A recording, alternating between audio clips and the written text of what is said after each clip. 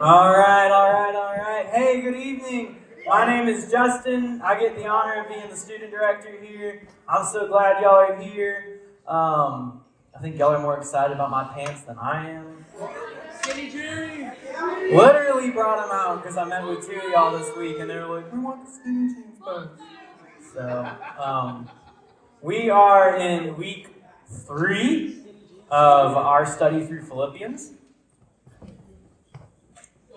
So if you have, thank you, those long pauses for sipping. Listen, voice gets dry and then I start slipping on words. And if you've missed the last 2 weeks, oh boy, I recommend going back to the YouTube and watching those. We have covered literally verse by verse, line by line, the first 2 chapters of Philippians. I know it's been a lot. I'm really proud of y'all for hanging in there each and every week and going through it.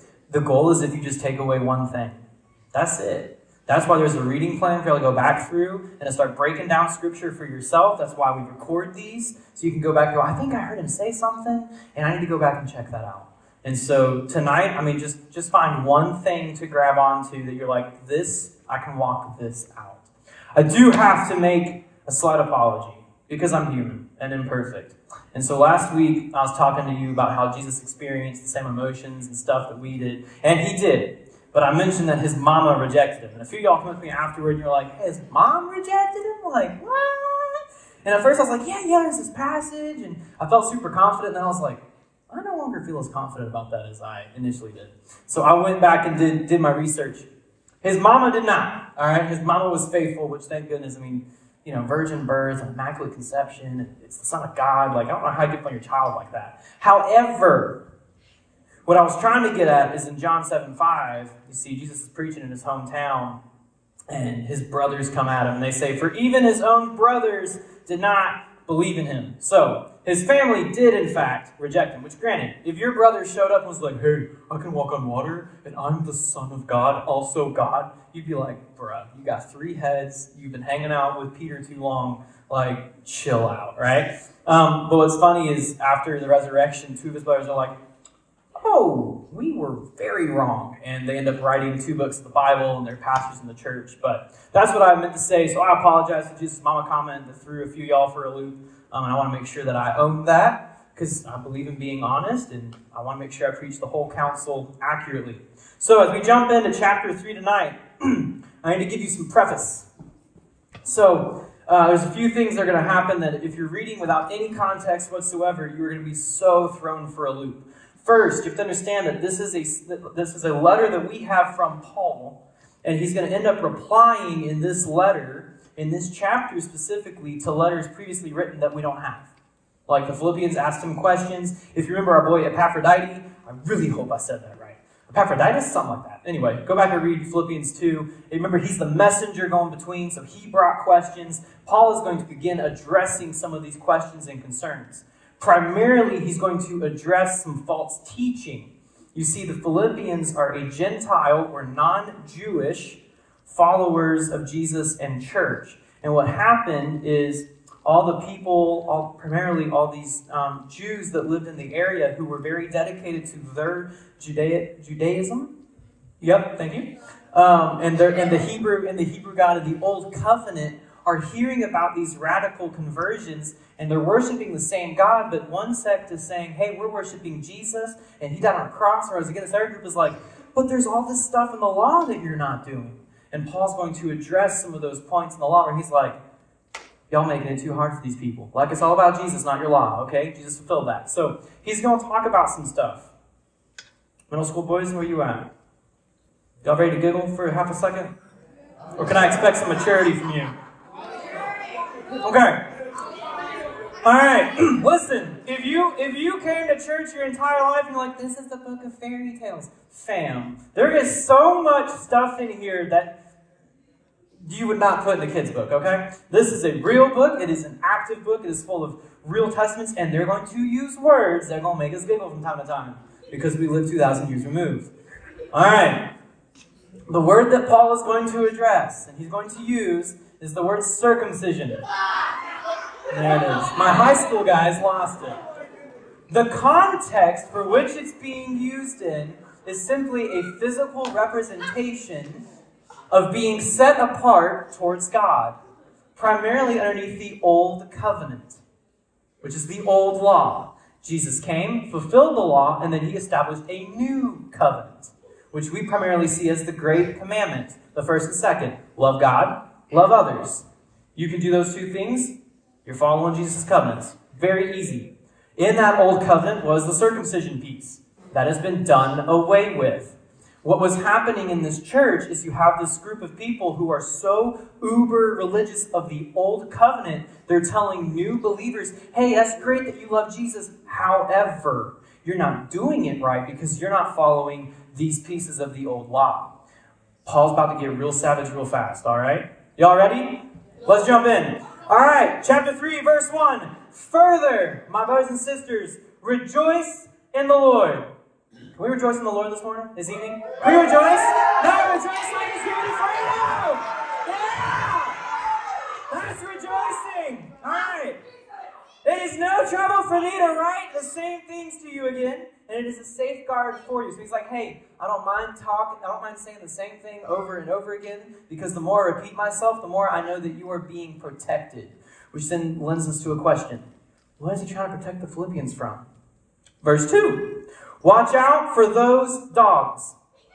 Not literal. Like, he's not talking like woof woof kind of dogs, all right? Maybe he was a cat lover. I don't know, right? Those evildoers, those mutilators of the flesh. All right.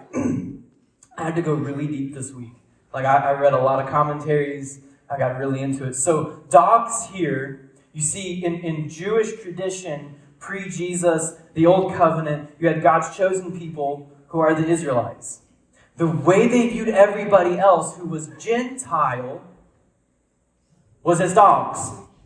And so what Paul is doing is he's flipping the word and he says, actually, the dogs here are the Jewish people holding so tightly to their religion that they've missed Jesus. In fact, it's even kind of calling back to a prophecy found in Isaiah 56, where he says, Israel's watchmen are blind.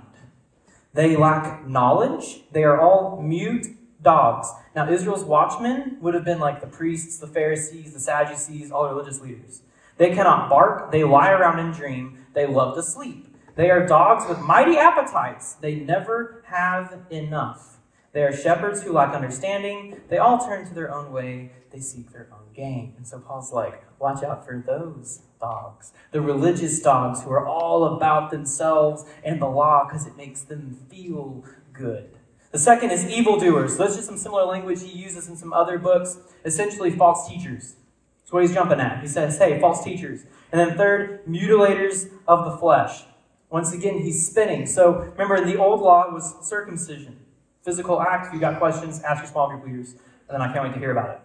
What he does is because he goes, hey, because Jesus fulfilled the old law, you no longer have to do that. Now, you evildoers, you dogs, you super religious people that are trying to attack this church, you have actually begun to break your own law because in Leviticus it says not to harm yourself. And yet there you are creating all kinds of marks and stuff.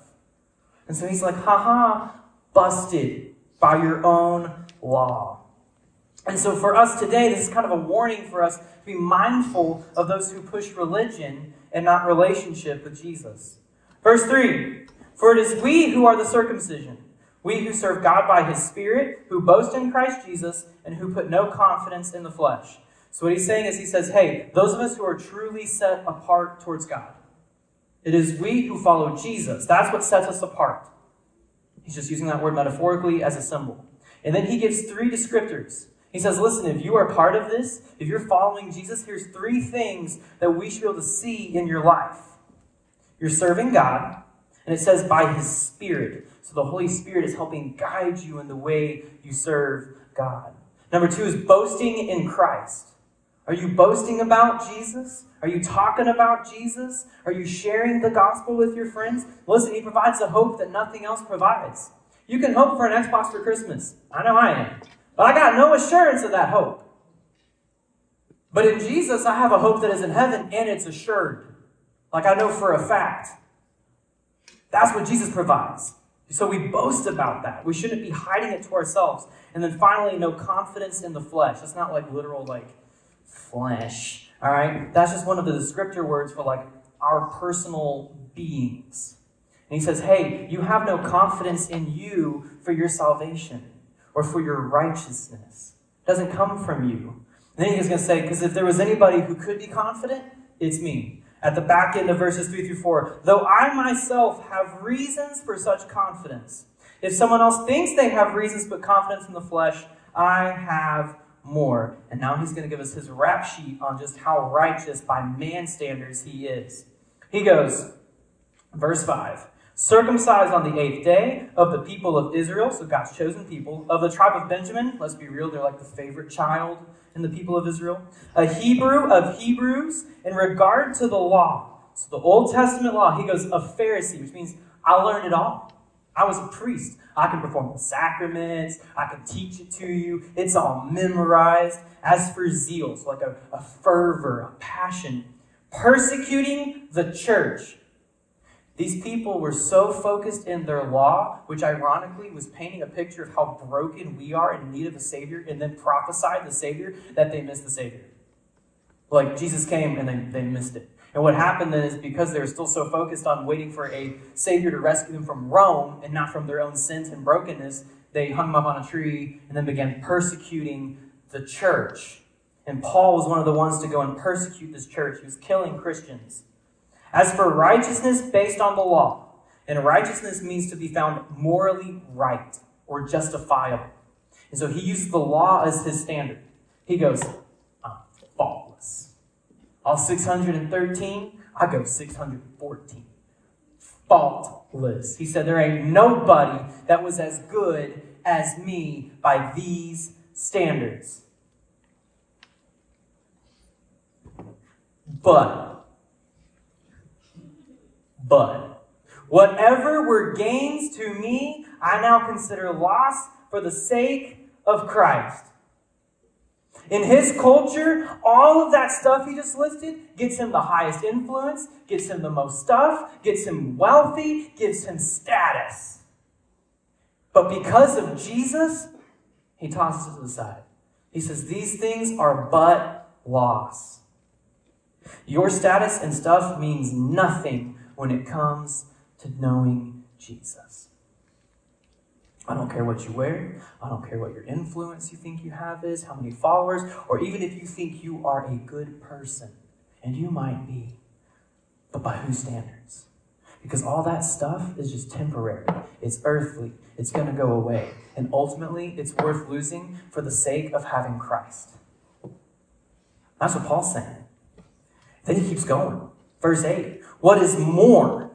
I consider everything a loss because of the surpassing worth of knowing Christ Jesus my Lord, for whose sake I have lost all things. Remember, he's in prison writing this, so he really has lost a lot. I consider them garbage, that I may gain Christ and be found in him, not having a righteousness of my own, so not having a moral rightness of his own, that comes from the law, that comes from completing a checklist or good works or deeds. But that which is through faith in Christ, the righteousness that comes from God on the basis of faith. Sometimes you have to lose to gain. He sacrifices his stuff. He dies to himself, right?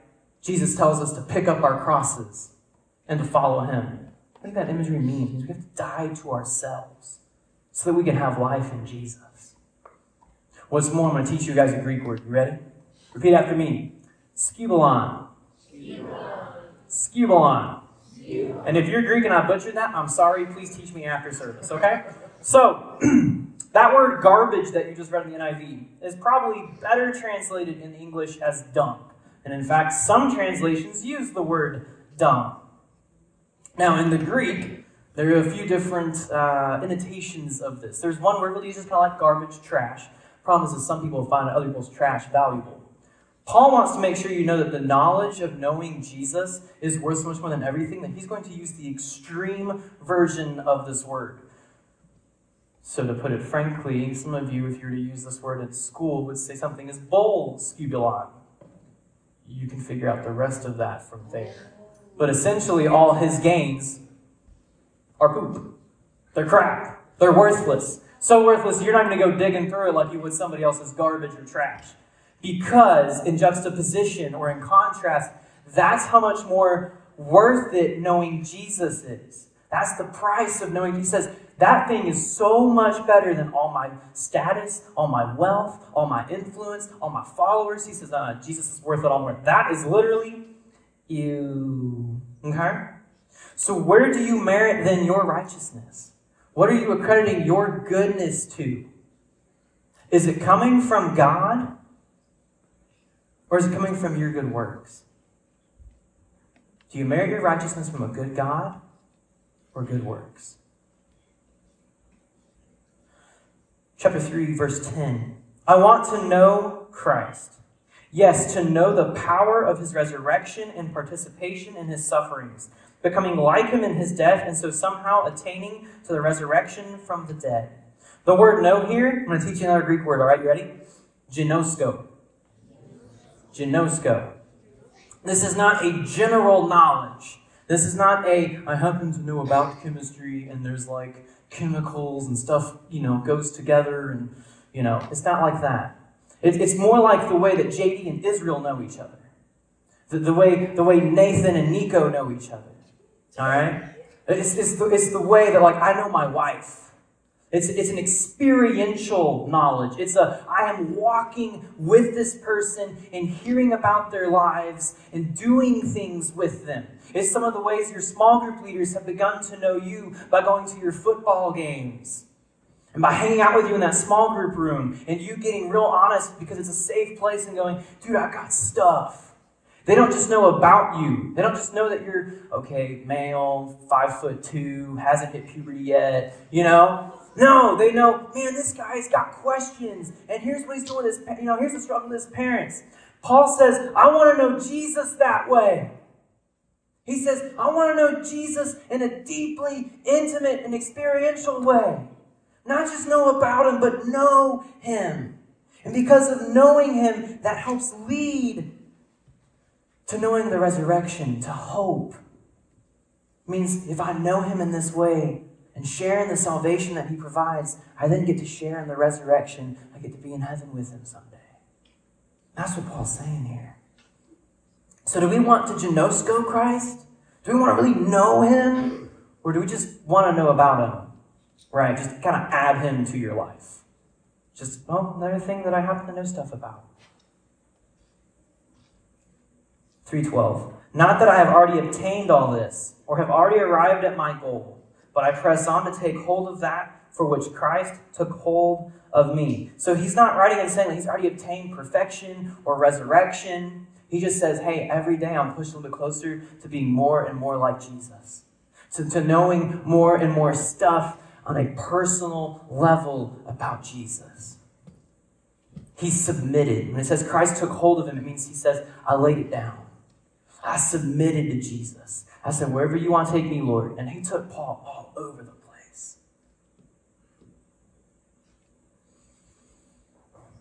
Brothers and sisters, I do not consider myself yet to have taken hold of it. But one thing I do, he's going to give it practical. He says, hey, if you're going to run like I'm running, if you're going to pursue Jesus like I'm pursuing Jesus, here's a practical help. He says, forgetting what is behind and straining toward what is ahead, I press on toward the goal to win the prize for which God has called me heavenward in Christ Jesus. So there's a reminder again, he's not perfect. Then the practical pieces, he goes, forget your past.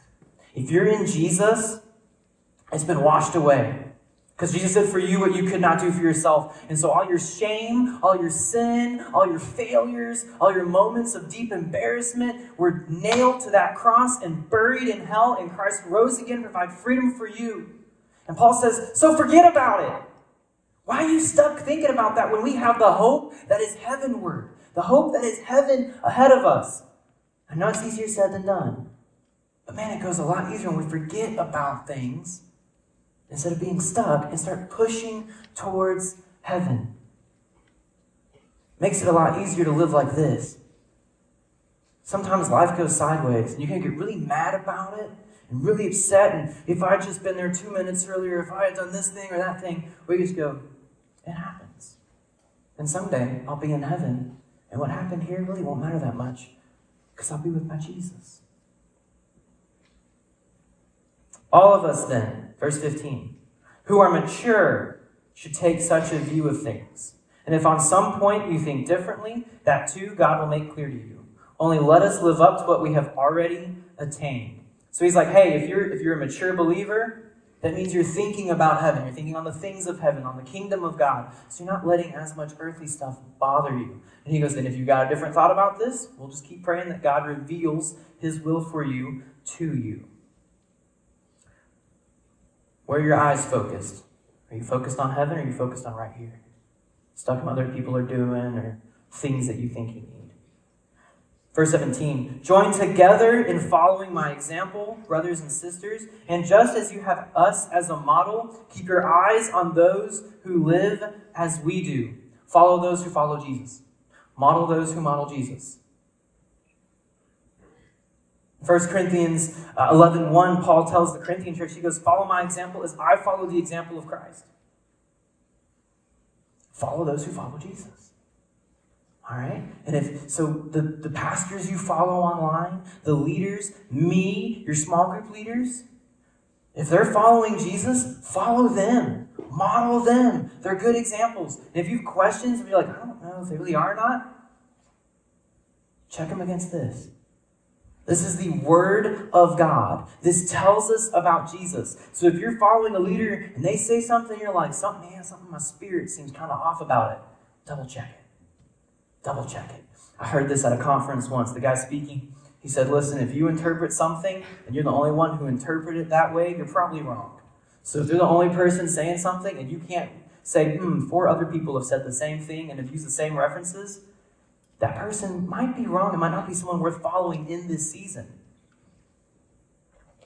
Now, we have to ask, okay, Paul, why should we follow?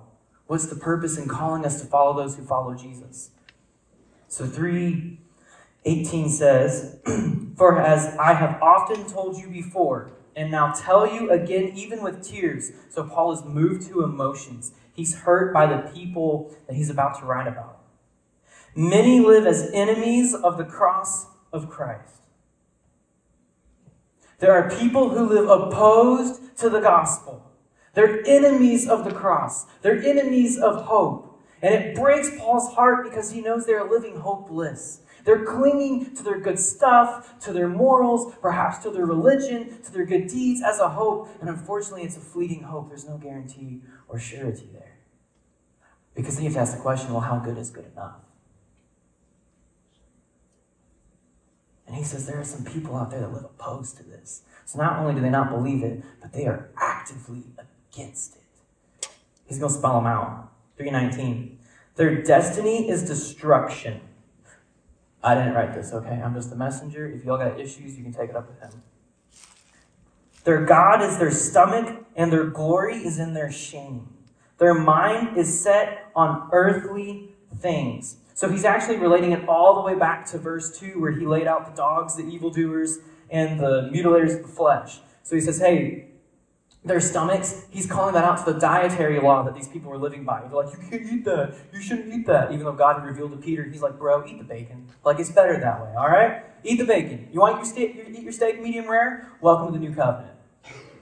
That's right. I love it. Their glory is in their shame. That's once again a callback to circumcision, where they're parading around a thing that no longer matters, and now it's a little more shameful. But they're glorifying in it because they're like, but I'm following the law. A law that doesn't matter underneath Jesus' law, because he fulfilled it and then established a new covenant. And their mind is set on earthly things. They're just constantly thinking about themselves and their stuff and their influence. And if we all take a beat and take a moment, it reminds us of people that we know, possibly even ourselves.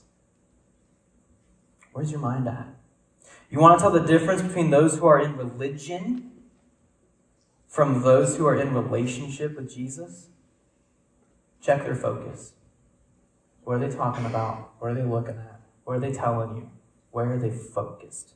Are they focused here and now and you should do this and don't do that? Or are they focused on, man, there is a hope that is in heaven and Jesus came for you and for me? Last 2 verses here. And Mackenzie and Reed are going to go ahead and come back up. But our citizenship is in heaven, And we eagerly await a Savior from there, the Lord Jesus Christ, who by the power that enables him to bring everything under his control will transform our lowly bodies so they will be like his glorious body. He says, hey, if you believe in Jesus, you have a citizenship, and guess what? It's not earth. It's not temporary. It is a permanent, everlasting citizenship in heaven. You were just passing through. He says, and furthermore, you have this hope that is there. And for some of us in the room, we got like weak lungs. Maybe you got, some blemishes. You're like, my mental health. He says, hey, when you get to heaven, the same power that Jesus has, where everything, remember the whole verse, chapter 2, every knee will bow and tongue confess, that sovereignty piece of Jesus. He says, that's going to make our bodies perfect and match his glorious body. Some of you, that's just the hope you need, is you're like, wait, God, there's a place I can go to be perfect? Yeah. But the only ticket is through Jesus. That's the only way to get there. So here's the bottom line from tonight. You can focus on Jesus or you can focus on you. You can focus on Jesus or you can focus on you. These religious people did it in the name of God, but really they're just focusing on themselves. Because by applying the law to other people, it made them feel better. Have you ever looked at somebody else and gone, well, I'm better than them because I don't cuss in math class. Like, oh. Really, you're just focused on you, just making you feel better. Or you can focus on Jesus. And then here's 3 things if you want to write these down as reminders. Status and stuff mean nothing when compared to knowing Jesus. Not saying you got to live the poverty gospel, not saying you got to give it all up. I'm just saying at the end of the day, it's not leaving earth with you. But knowing Jesus is worth it infinitely more. Number 2, righteousness comes from God through faith, not you through good works. Righteousness comes from God through faith, not you through good works. And then number 3, where are your eyes focused?